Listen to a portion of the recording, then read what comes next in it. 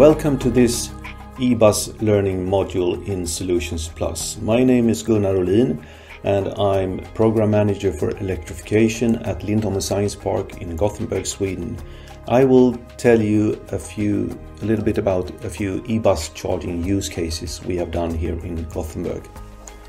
We have worked with e-bus development in Gothenburg for many years now, and Volvo introduced the first hybrid buses in 2010.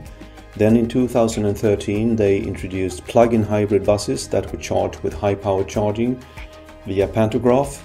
In 2015 the Electricity Collaboration launched the full electric buses on line Route 55, and then in 2018 we showcased high-capacity articulated e-buses. When it comes to charging e-buses, we have different ways to do this. We have depot charging and we have opportunity charging, and both these charging methods are stationary charging, that is when the bus stands still. And then we have dynamic charging. This presentation focuses on the first two ones, depot charging and opportunity charging, and maybe also a combination of these two. When it comes to the connecting the charger to the vehicle, we have two main ways. Either is manual connection, and then it's mainly used in the depot when you have time to do this, and you have the automatic connection when you want to do it quickly, and that is mainly used for opportunity charging en route, but it's also applicable in the depot if you want to automate that process. For the automatic connection there could be different ways to do that, but let's just talk about manual or automatic connection. Let's look into depot charging and the fundamentals of depot charging. If you see the image here, you can see the state of charge is going down with the number of trips that you are running without charging, and then eventually you will charge the bus, and that you will do in the depot. Charging is then done overnight or during longer breaks, especially between peak hours. Charging is done at lower power levels, normally below 100 kilowatt, and over longer time.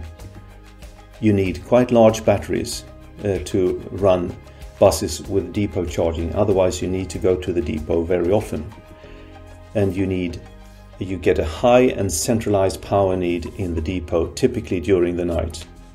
This image shows the battery energy level of a number of buses in a fleet simulation.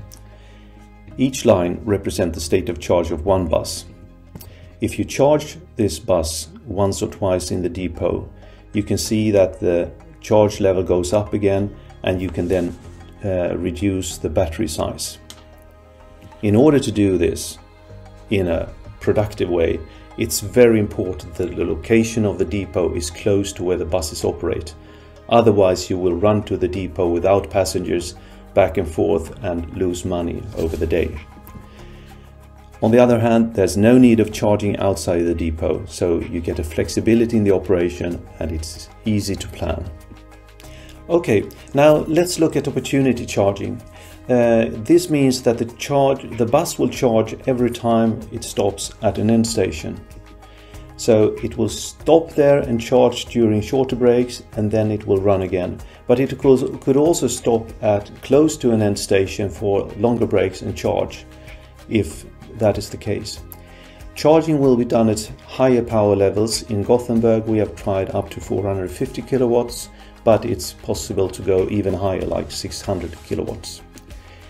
You need smaller batteries when you charge them often, and most of the power is supplied to the vehicle while in operation outside the depot, so you get a geographically distributed power need, and the power need in the depot will be limited during the night. This graph shows a fleet simulation of opportunity charged buses. You can see the battery energy level is going up and down and kept within a certain interval. Opportunity charging is suitable, for example, when the depot is too far from where buses shall operate, but it's more complex to operate and you get less flexibility in the operation. But it is technically possible to run opportunity charge buses 24/7. Now let's go into the e-bus use cases in Gothenburg. We have two demonstration cases, the Route 55 and Route 16, and we have two deployment cases that I will talk a little bit about. The first use case in Gothenburg with full electric buses was Route 55. It connected two campuses going through the city center of Gothenburg, a 7.6 kilometer long bus route. We had opportunity charging at each end stop, and the battery size and the charging was dimensioned so if one of the chargers was out of order, the buses would operate anyway. They were charged at the charging stations for 3 to 6 minutes with up to 300 kilowatts. We had one bus leaving every 10 minutes, and the buses were in operation between June 15 and December 2020. Route 55 was a direct result of the electricity cooperation in which a number of stakeholders and partners took part. Here you can see the bus entering the indoor bus stop with the charging station in the roof. This bus stop was built in order to showcase that it's possible with electric buses to build the city in a different way, to make public transport more attractive in parts where the climate is challenging sometimes. If you want to read more about the electricity cooperation, click on the link below. In the next phase of electricity, high-capacity articulated buses, 18.7 meters long, were showcased on Route 16. These buses were also opportunity charged at end stops, and power was used up to 450 kilowatts. Also, the buses had larger batteries than before. The batteries were designed and dimensioned so that the buses were able to run through the peak with limited charging, and then again the state of charge could be increased between peaks with increased charging time. These buses were in operation between June 18 and December 2020. Based on the good results from Route 55 and Route 16, the Public Transport Authority wanted to implement electric buses in the more general regular operation. And the first step was to do this on bus Route 60, which is a very busy city bus route. It's 8.5 kilometers long. It runs through the city center of Gothenburg, and there's a bus coming every 4 to 6 minutes. All in all, 30 electric buses were introduced, including the routes 59, 60 and 62. 4 opportunity charging stations were built, 3 at the end station and then 1 also in the depot, which you can see on the image. So in the depot we have a combination of high power charging via pantograph and low power AC charging. And we will probably see more of this in the future, especially the automatic connection of buses in the depots, and where the pantographs then could charge with high or low power depending on how long the bus stays in the depot.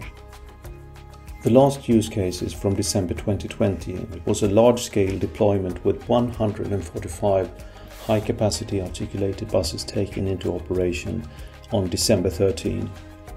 These buses were then on 34 different bus routes.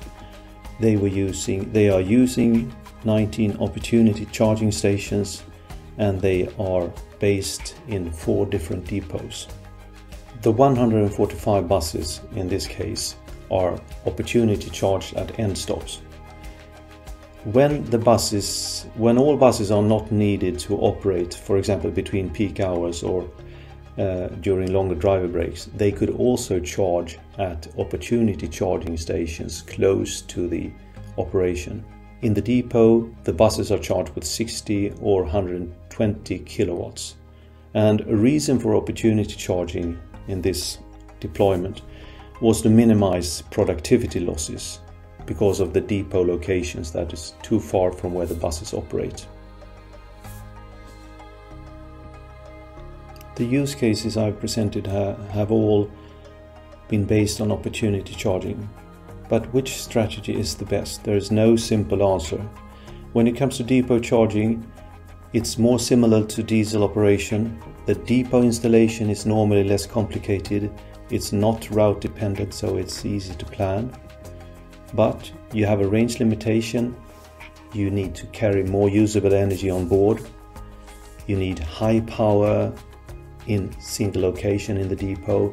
And there's a redundancy aspect also. All charging is done in the depot. So what happens if you get a power loss in the depot? When it comes to opportunity charging or charging on route, you have no daily range limitation. You can run 24/7 if you like. You have less usable energy that needs to be carried in the batteries. The power and the energy need is distributed, but on the other hand, you need to install these chargers in public environment, which could be very difficult. You need to maintain them, and you get less flexibility in your operation. So there's no simple answer here. To conclude, we see that the overall trend is that depot charging is increasing in preference. But opportunity charging have its merits and is the preferred solution in some cities.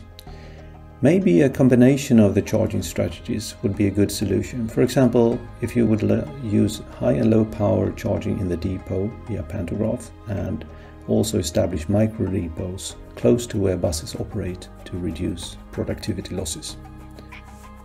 Thanks for listening and good luck.